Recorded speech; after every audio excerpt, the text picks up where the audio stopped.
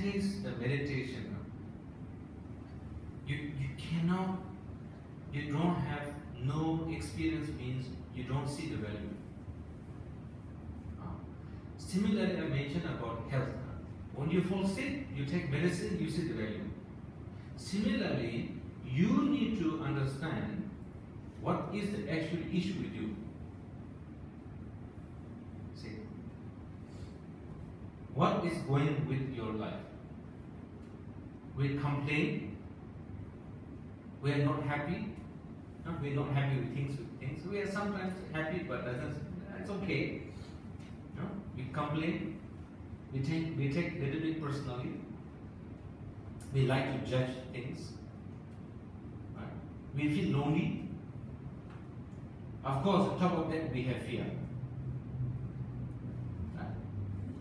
So, all that you see yourself, sometimes fear, sometimes lonely, sometimes not so happy with yourself.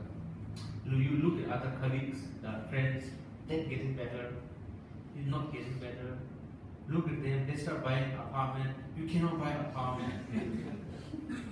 So you feel grudging. Then you have parents who say, hey, you stupid, I spent so much on you, now you look at you achieve nothing. Wow, you feel more pressure. So, okay? Parents, what to do? I should pray to Buddha. I should pray anybody make these children successful. Couples, how to make me happy? I want to be happy, but they quarrel. I said, why you quarrel?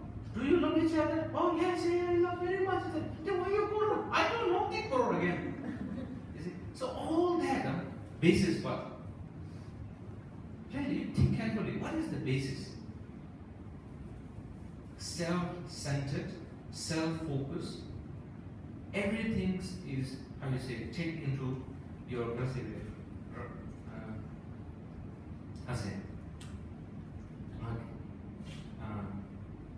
What I said before, not selfish, take into personally,